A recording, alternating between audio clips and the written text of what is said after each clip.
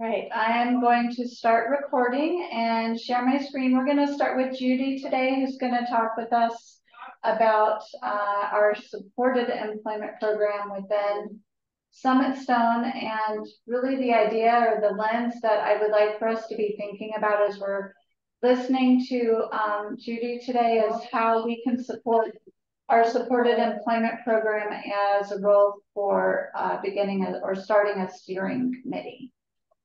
So, okay.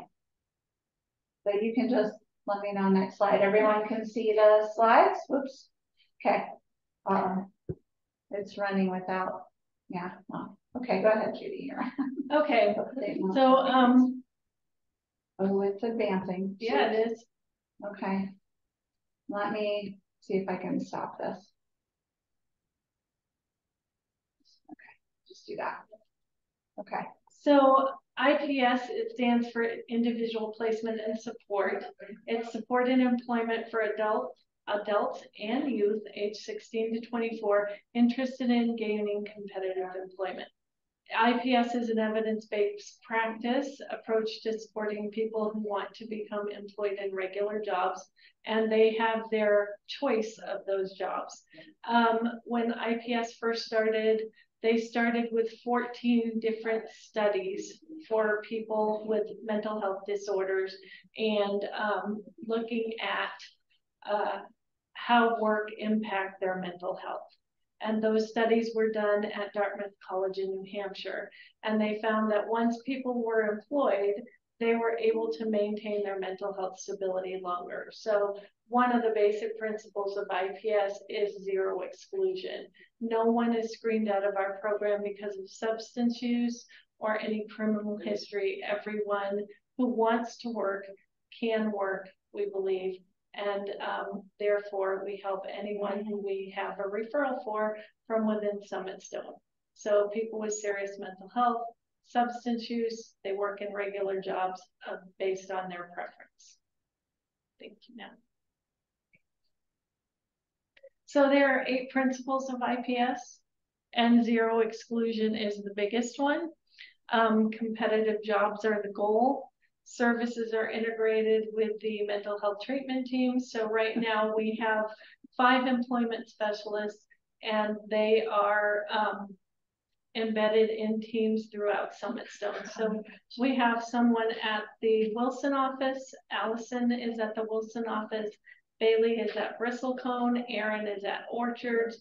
Taylor and Colleen are splitting their time with the center office. So we have moved people out into the community, which is where they need to be.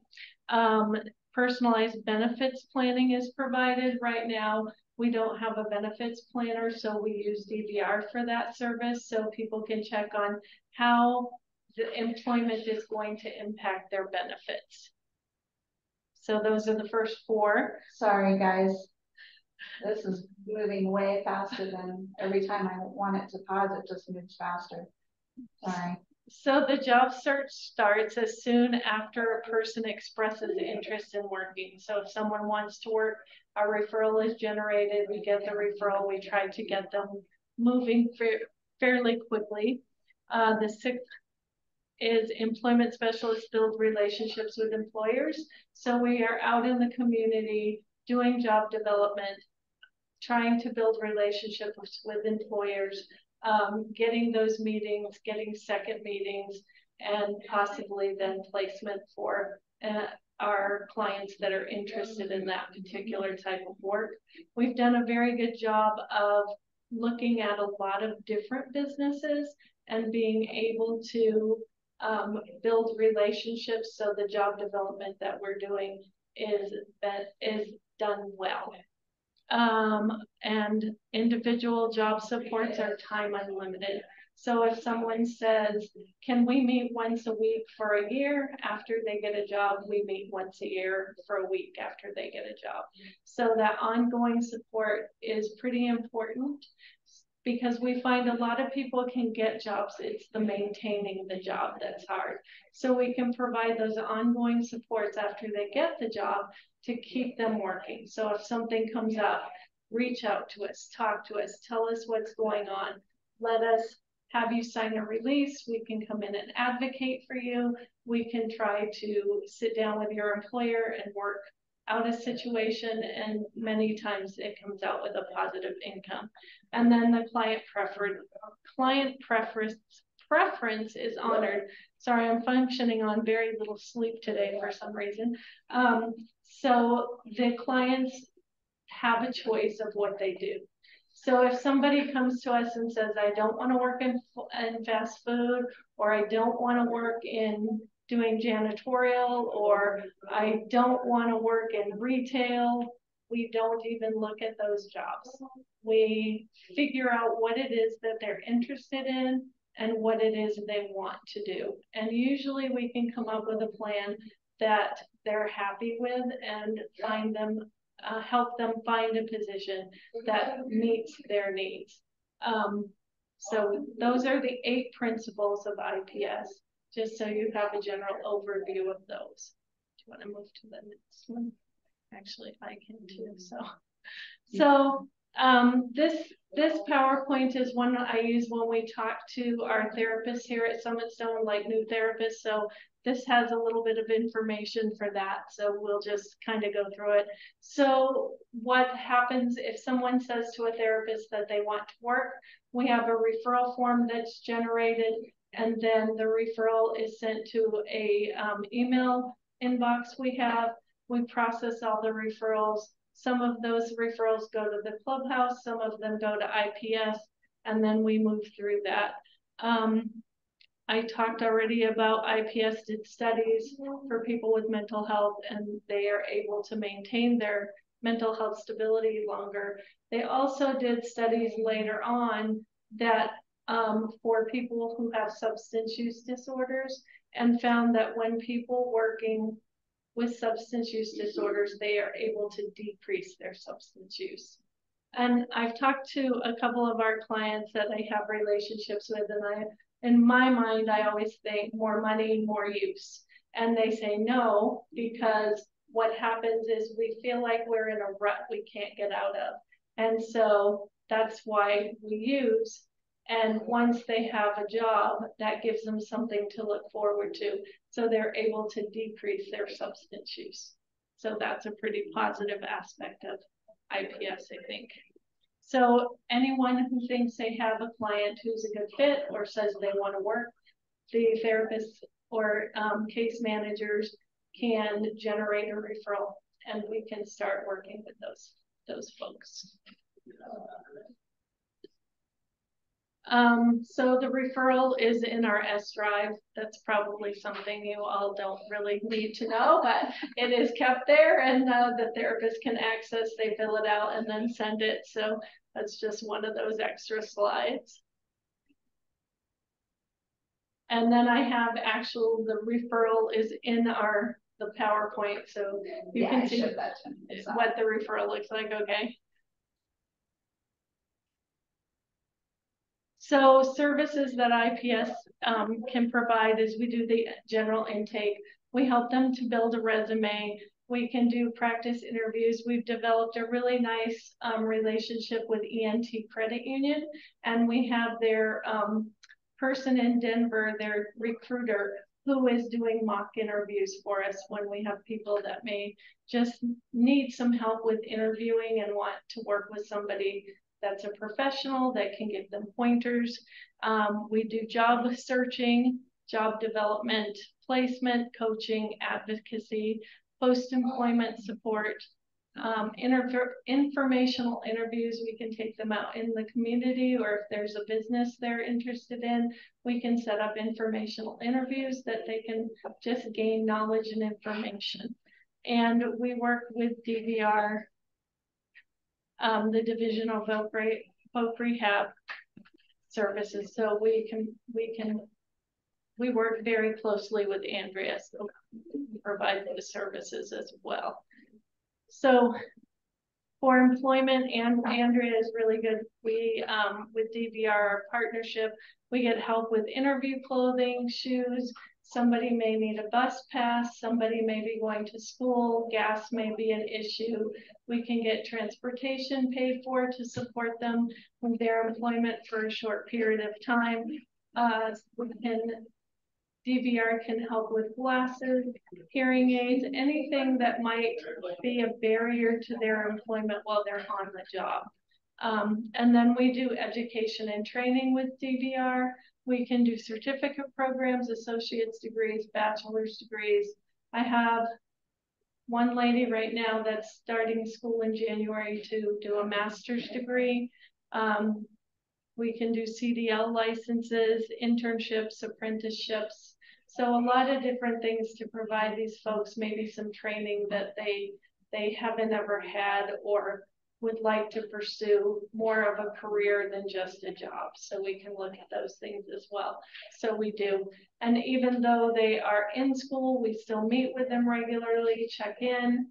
I have one young lady who is going to school, and last year she had a 4.0 and is on the dean's list, but she struggled getting a job. So it just, maybe that it was just time for her to be able to focus on her education. So she's doing that and has done very well. So this is just my helpful tips for job seekers. If you're trying to find work and you're on the computer, to find a quiet space to work, set a regular schedule, and then think about, what do I need to be successful? Do I need interview prep? Do I need job search help? Do I need help navigating applications on the computer? These are all things we can also assist with. I like to tell people, I remember I worked for DVR for almost 5 years, and they had a jobs book, and I remember picking it up and looking at it, and it was about 2012, so the economy wasn't great then. But their advice in that book was to apply for 5 jobs a day, 5 days a week.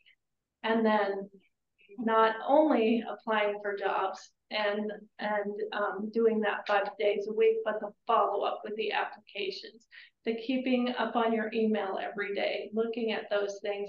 And at that point, it said, if you applied for 100 jobs a month, within 3 to 6 months, you should be employed. I think our economy is a little bit better than it was back then, so it's probably not quite that severe, but it just laid out a plan for how to approach looking for work that I thought was very practical. So sometimes those things are easy to use as well, just different tools that we might have. So how can we partner with you? So this is more for the therapist, communicate client needs.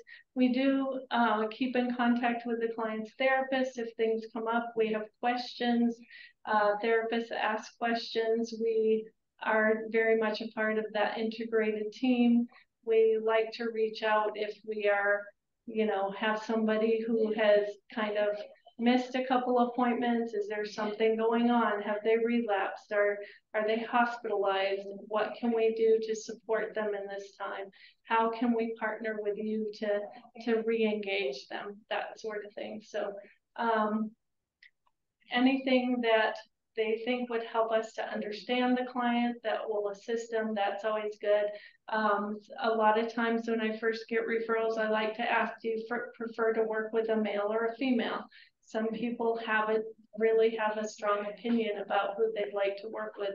So we try to make that happen as much as possible. And then let us know when your client gets employed.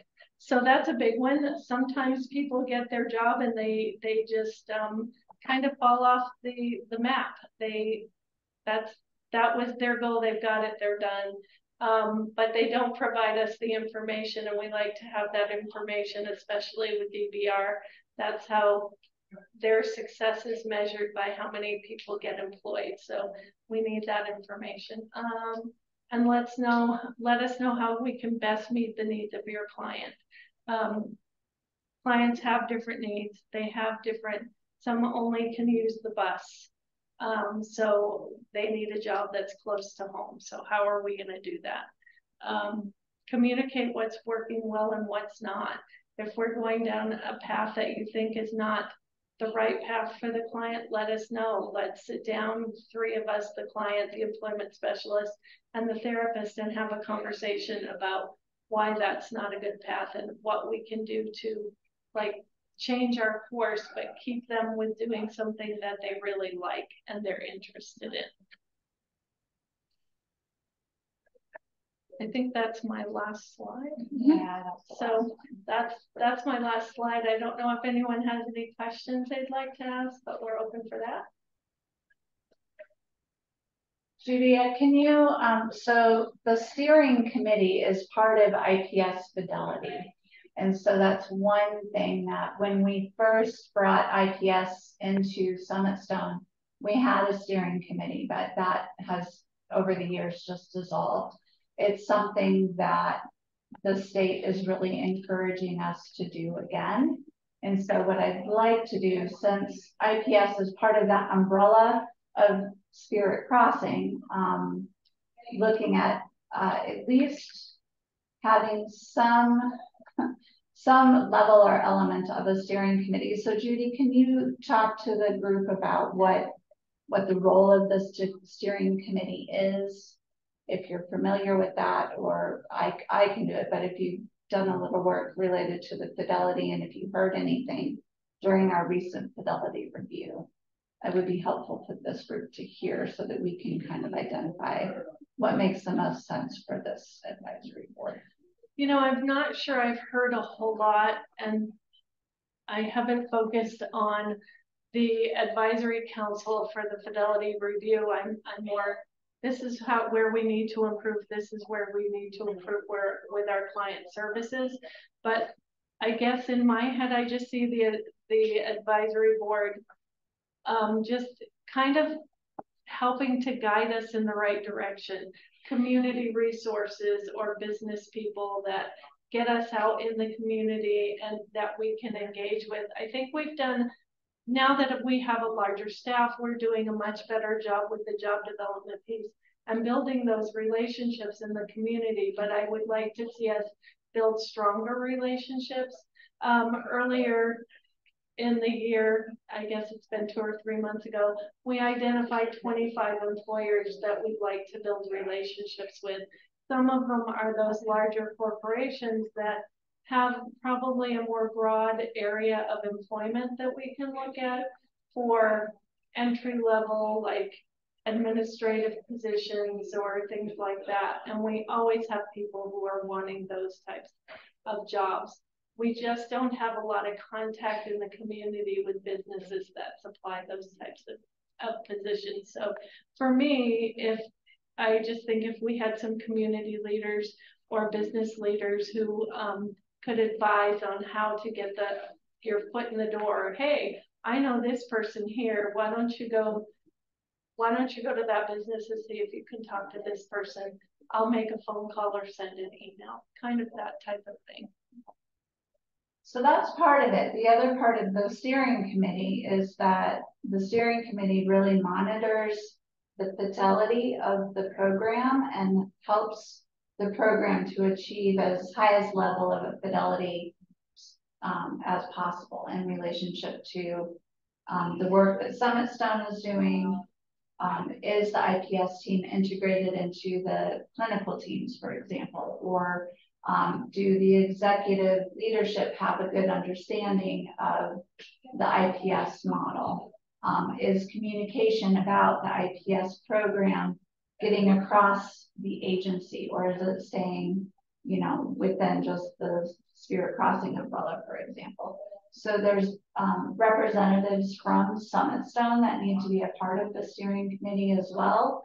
Are quality assurance reviews happening? Are those chart reviews happening regularly? That's really kind of the role and the intent of the steering committee, is to make sure that the IPS program is being integrated into the broader behavioral health organization as possible. So that's the other piece to it.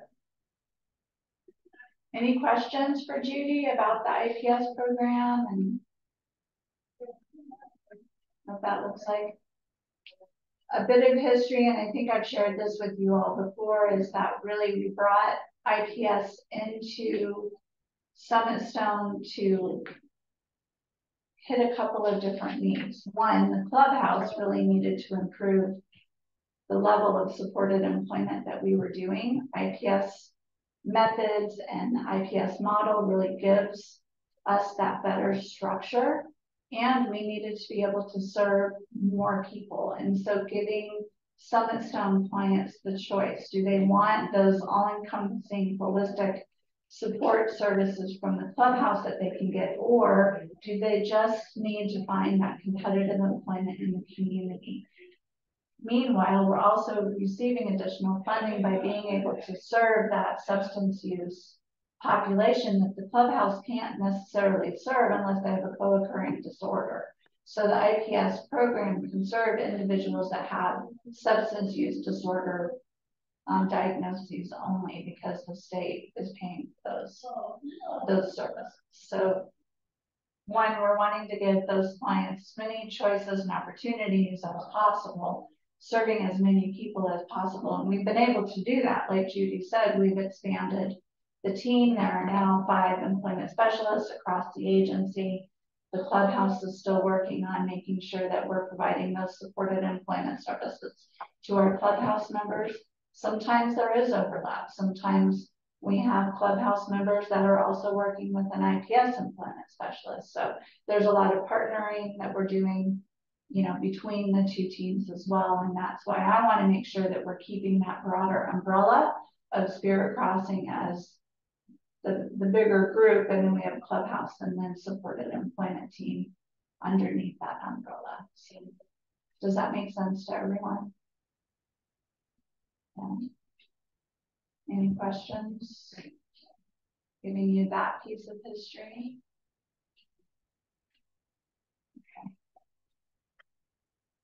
Okay. Well, thank you, Judy. Thanks for taking the time. I have a busy schedule today, so. Yeah, it sounds like, correct me if I'm wrong, but it sounds like the ask is for the advisory council to keep employment more in mind, and not just for Clubhouse, but also for other Summit Stone clients who might be getting services from IPS. Yeah, the ask is really to help identify how we can create a formal steering committee for the IPS team. And does it make sense to start with our advisory council? So that conversation can be had in November when we meet again in November. And I asked Amber Weber to come today to really kind of educate the advisory council on what the role of advisory boards, board of directors within the Clubhouse International organization looks like, and some of the goals that she has for the employment focused part of the Clubhouse program in general. So yeah. Me? Yeah, if you're ready, I think so, since we don't have any other questions. Yeah. Yeah, I'm ready. Can I share my screen? I sure can. I think you can, yes. I think I can. Okay, let's see here. That's not the screen I wanted to share. Well, shucks. Let's try again. Let's try again. Okay. So like Natalie said, I'm with Clubhouse International, so I'm really kind of invested and involved in Spirit Crossing as the Clubhouse, recognizing and knowing that the Summit Stone is the kind of auspice or parent agency. And really what we're focusing on is very similar to, there's a lot of crossover with IPS and Clubhouse and the kinds of services that we offer. And IPS does something called fidelity, and Clubhouse International does something called accreditation. We're also an evidence-based model, but our evidence is, so we're based on meeting accreditation guidelines, which is our Clubhouse 37 standards. And if you're not familiar with the standards, I'm sure Natalie can provide you a copy of them. But the standards are really what guides our accreditation and evidence-based process. And so as advisory board to Spirit Crossing, that's what I've got here right now. Yeah. Advisory board to Spirit Crossing. Okay. I just want to first of all say thank you for your commitment to the Clubhouse, and for your knowledge of the Clubhouse model. And you are the folks that are stewarding the vision and the mission. And at the same time, you are lending your skills and your talents to helping Spirit Crossing continue to remain, in good standing with the fidelity of IPS, with Clubhouse accreditation, and just, ensuring great services are provided to the members of Spirit Crossing Clubhouse. So, just right off the bat, thank you for your commitment and dedication. Boards and advisory boards, they have a commitment to the Clubhouse, and that's the biggest thing, is to provide this connective tissue that binds the Clubhouse to the community. Clubhouses are most successful when they are really engaged in their community, and the community knows about them, and they know what's going on in the community. And there's that visibility piece, and Clubhouse advisory boards and boards are the folks. They're the community connectors. You're also the ambassadors and the advocates for the Clubhouse. And so some of the important things that you do as an advisory board is to ensure that you understand Clubhouse standards and kind of the model, and that you are advising for long range planning. So things like, as you're coming across and you're needing to have, a steering committee for IPS, or, a development committee for employment of some kind, that the board is involved in that, and that you're also really involved in just understanding the financial health of the Clubhouse. Now, I know you're not responsible for it, but you are there to advocate for the financial health and the long range planning of Spirit Crossing. So strategic planning, and that you are also committed to understanding and supporting the Clubhouse model, because that's what Spirit Crossing is. It's a Clubhouse doing a lot of really amazing things, and incorporating IPS into the Clubhouse model is really fantastic. And it seems like it has been incredibly helpful for Spirit Crossing. So the board knowing and understanding all of those moving pieces is really important and helpful. I always look at Clubhouses as a three-legged stool made up of members, staff, and the board or advisory board. And if you take away one of the legs of the stool, it's not very secure, and it's very weak and shaky. But if you have those three legs, then you have a firm, solid Clubhouse.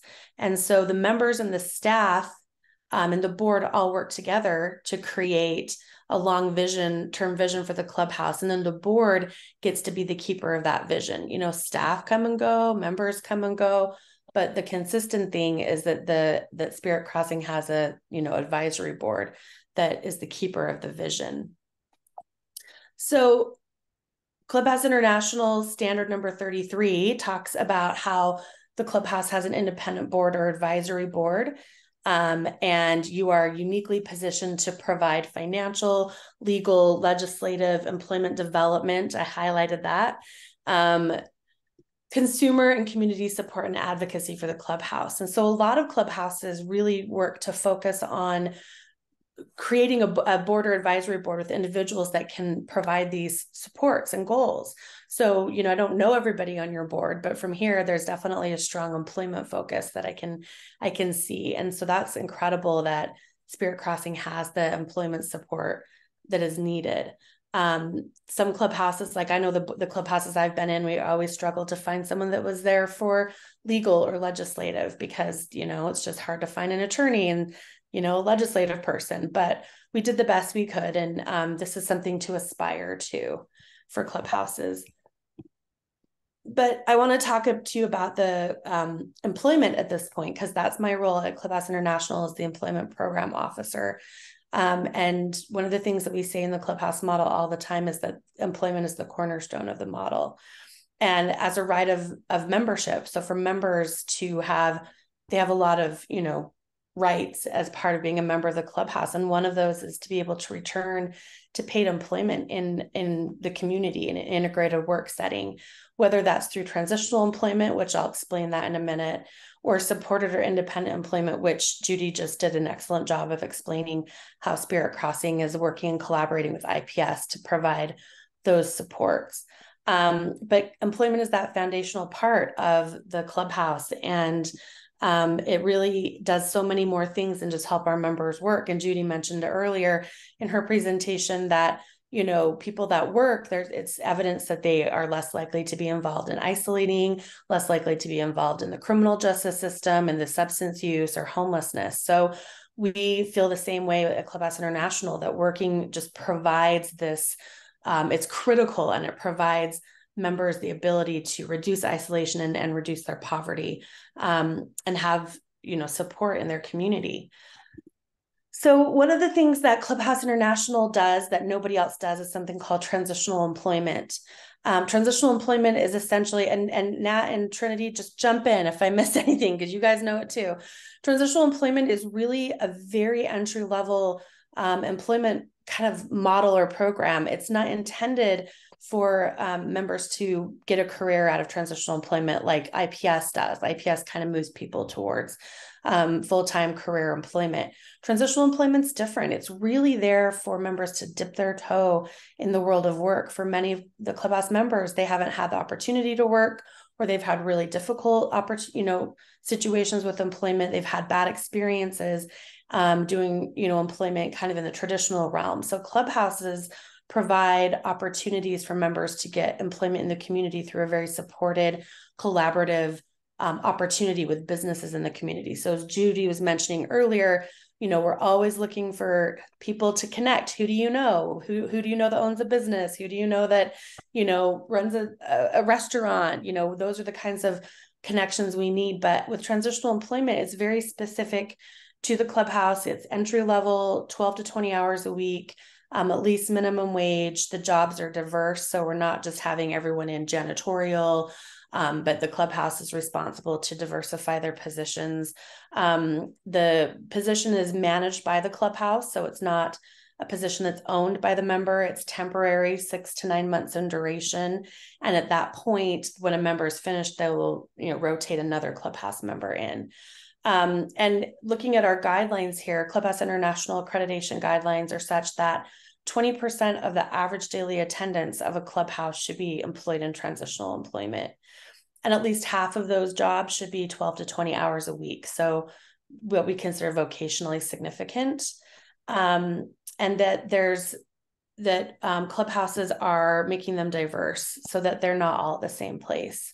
Now we know transitional employment's not a career. It's not meant to be. It's supposed to be an opportunity for members to build up their confidence and purpose, and to be able to feel like they can be successful in a job where they're highly supported by the Clubhouse. And the Clubhouse trains the member, selects the member, trains the member on the job, and then supports the member. So an example of support is if a member calls in sick and can't go to work, one of the Clubhouse staff would leave the Clubhouse and go cover that position for the member, so that they don't run the risk of losing that position, which has been something that has happened very frequently, I'm sure, in their past. And so we make a commitment to the employer that the job is always covered, and the member can feel more secure in knowing that they can go to work and be supported by the Clubhouse. Nat and Trinity, did I miss anything transitional employment wise? Got it? Okay. You got it. Yeah. So that is one thing that's unique to Clubhouse, is transitional employment. And then we have supported and independent employment, which really kind of moves into that IPS realm. And it sounds like Spirit Crossing is very, very involved and invested in the IPS model, and it's going really well for you. And so just so you know, on the advisory board, not all clubhouses do the IPS model. This is something that, I don't know, Nat, what did you say, 60, maybe 60 clubhouses in the US? Yeah, that's probably it. I haven't seen the results of that survey yet, so I don't know. Okay. Oh yeah. Did you not get, okay, I'll have to send it to you. We did send out a survey to all of the clubhouses, because IPS model is an international model as well as Clubhouse.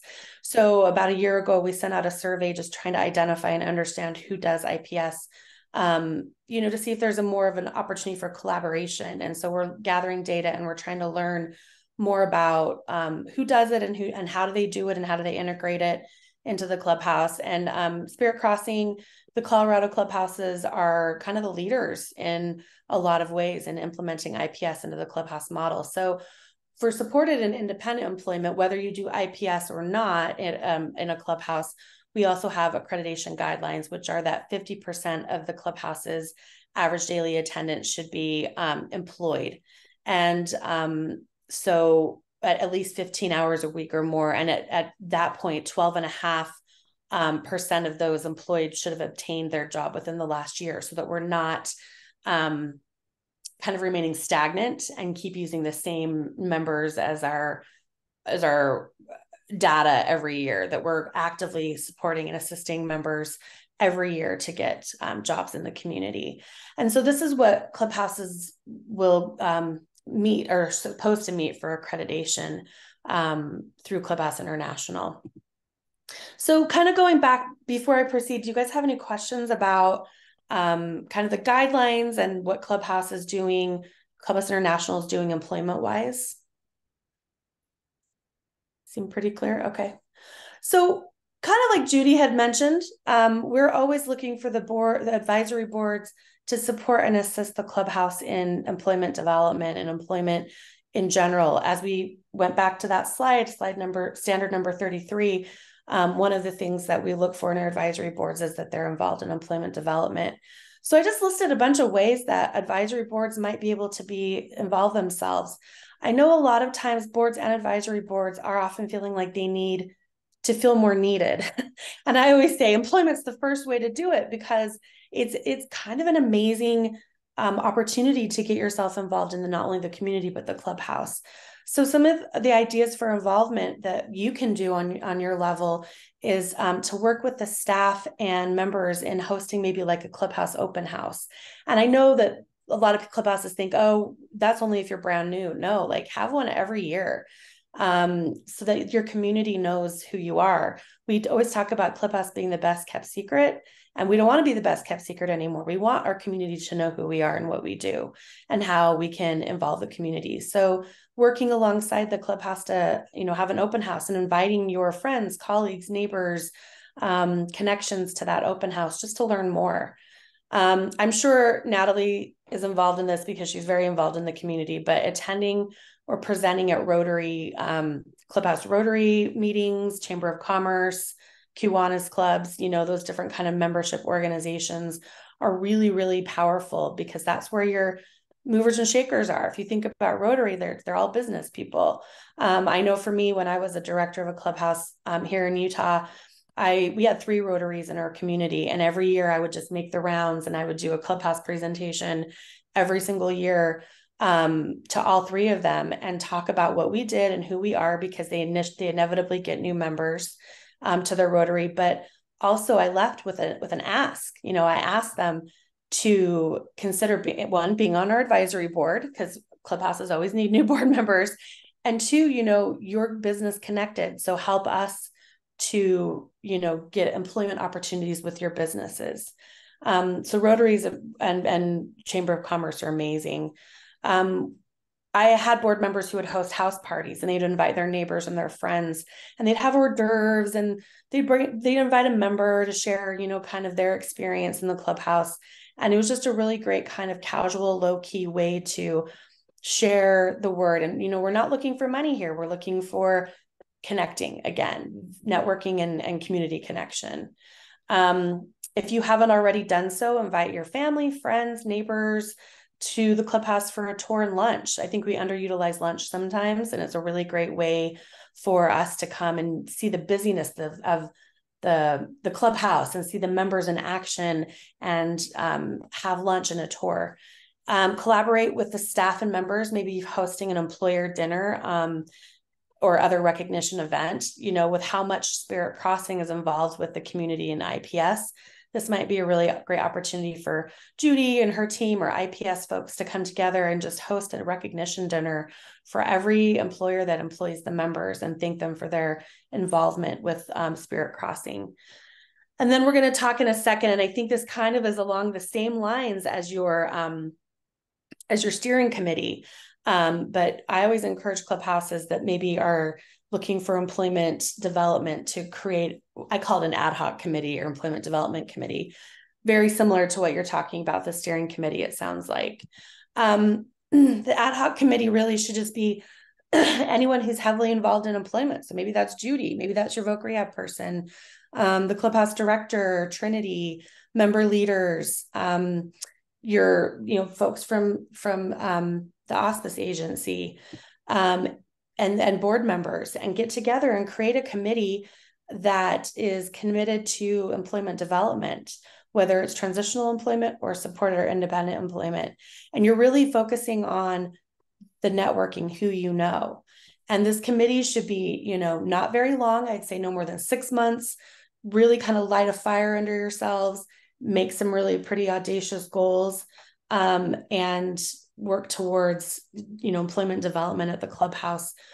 So my story and how this happened for me was I was an employment coordinator at Alliance House in Salt Lake City, and we were about 6 months out of being accredited. And I looked at our employment opportunities and realized that we were low. When I look back at those guidelines that we talked about earlier, we weren't meeting the guidelines. And I was like, oh crap, what am I going to do? So I went to my supervisor and she said, we need to get a committee together. So we got a couple of board members. I co-chaired it with one of the board members, someone from our voc rehab office, great members on the board. We had, I think, a local business join us that was hiring members at the time. And we created this committee and we identified the purpose. Why are we here?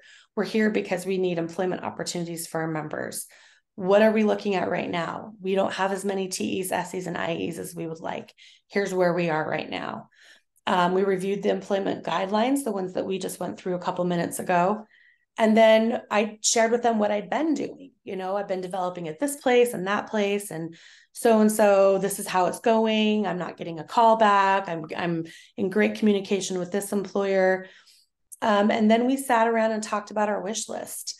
And it was really kind of phenomenal. One of the board members was a partner at her law firm. So she said, I really would love to try and get my law firm to come on board with this. One of the board members was a manager of a restaurant, and he was part of the restaurant association. So he said, at my next meeting, I'm going to go and tell them all about Clubhouse and see if they're interested in, connecting and collaborating with the Clubhouse. And so at the end of the meeting, everybody left with homework of who are we going to connect with. And then their job was to do that. And then we got together again in 2 weeks, and they were supposed to come back and report. So again, it's not one of those things where it's just like, okay, yeah, if you would, that'd be great. People are kind of on the spot to make sure that they do their community connection. And what came of this was a couple of things. One, we got a new transitional employment placement at a restaurant that just opened up. And Alliance House, this was years ago, by the way. Alliance House still has that position. They've had it since 2011. So we're going on 12 years. And then the other thing that happened is that they were able to get a transitional employment position with the law firm that the board member was a partner of. And that was a really cool development. But had we not had this meeting, we wouldn't, or this committee, we wouldn't have been able to make those connections. Board members didn't understand their role. Then after they got onto this committee, they understood their role and they were able to make those network connections.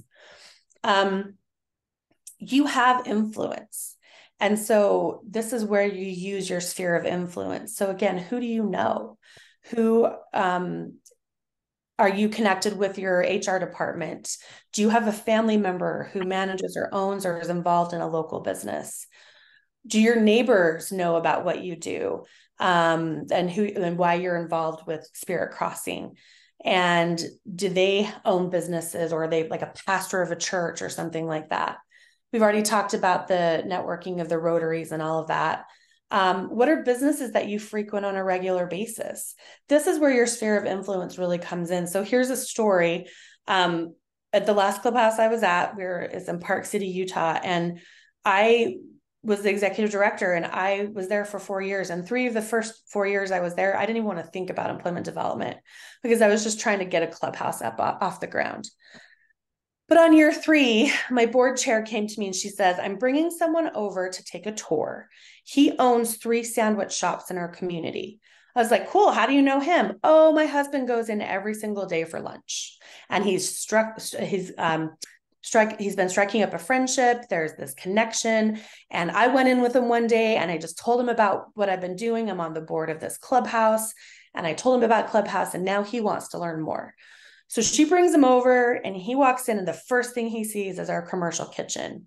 And he's like, wow, this is so cool. What do you do here?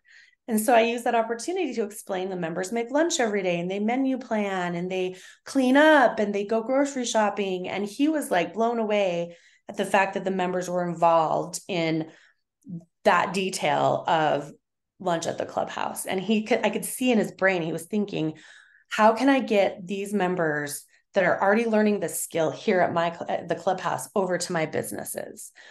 So we chatted, he sat at the dining room table and we just talked about employment and how cool it would be to partner. And he said, I'll let you know, I'll call you back tomorrow.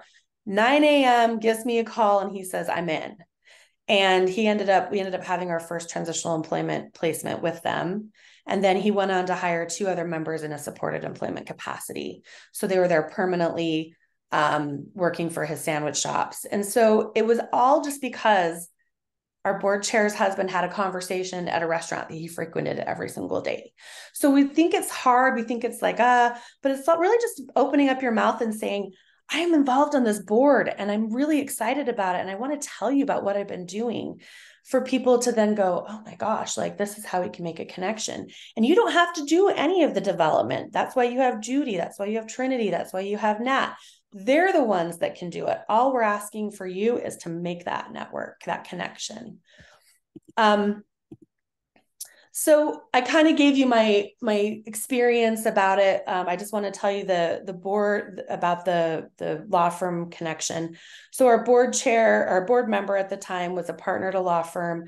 She went back to her law firm and said, I really want us to participate in this employment opportunity. And then they got on board. But the thing is they didn't really have necessarily something. They created something that they were missing. So when you think about going to a law firm, you have to be like a paralegal or an attorney, or you have to have some like a legal secretary with lots and lots of training. And so when we went and talked to them, they said, oh, we don't really have anything for you. And the question I asked was, who are the 5 busiest people here and what don't they get done?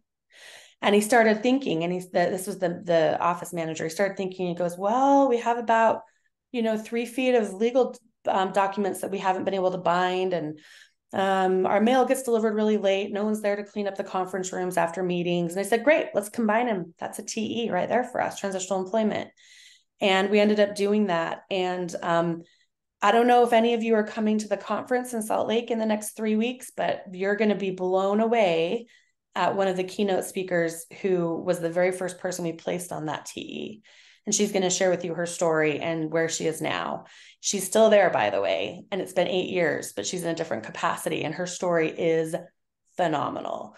So I just wanted to share these with you because I think that you guys are in a position and a capacity to be able to really support Spirit Crossing and their goals for employment. And I need to say to Spirit Crossing, you guys sound like you're doing a phenomenal job with your employment. And it's always just takes a team effort to ensure that our members are getting the opportunities that they need. So, thank you for your time. And I just want to open it up to see if you have any questions for me about Clubhouse and employment. Great, Amber. Thank you. You're welcome. Thank you. Any thoughts? Andrea, you've been part of our community for a very long time. Did anything spark any thoughts for you or? Oh, you're muted. Andrea, you're muted. Hello.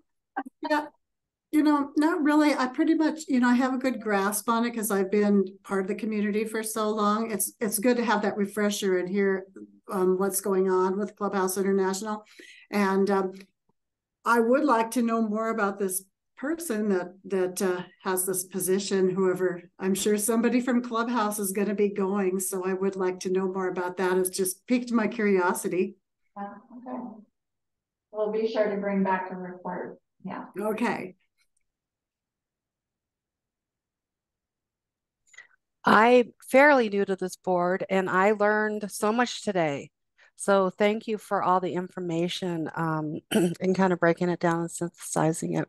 I really appreciate it. Welcome to the board. Yeah, I think that your ideas are, I mean, the tangible ideas are so helpful. Thank you. Okay. Any thoughts from you, Judy? Just a lot of the steering committee. Yeah, I think just a lot of good information, Amber. A lot of things that, you know, making those community connections. You know, Andrea and I, we go to a couple restaurants every week. Maybe think about, maybe we need Yes, we do. those talking to those owners.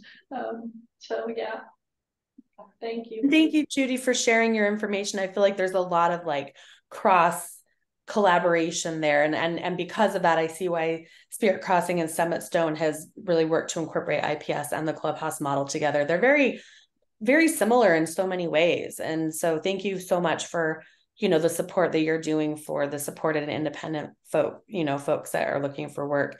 Yeah, I think it's very similar. You know, we're always looking for that connection in the business community. Okay.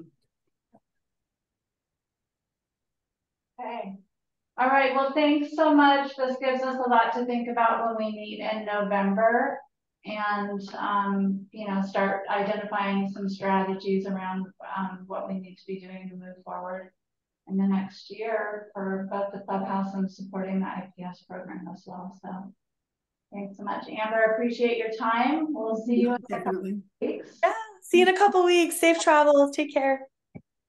Bye. All right. Have a great rest of the day, everyone. I'll make sure that this gets sent out to the whole group. So yeah.